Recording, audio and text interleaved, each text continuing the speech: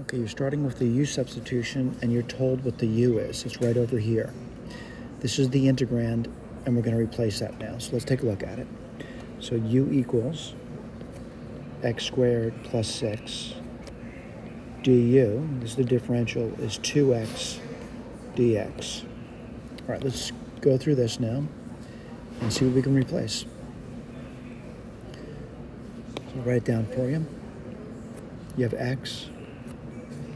You have x squared plus 6 to the 5th power dx.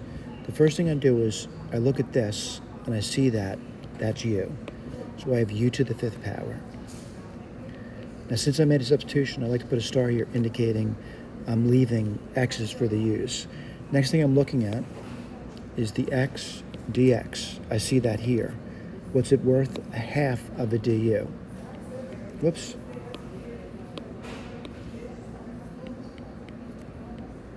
Now, why is that? If you divide both sides by 2, you get 1/2 du is x dx.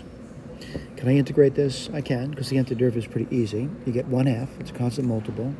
U, well, it's going to be u to the 6th power over 6 plus some constant of integration.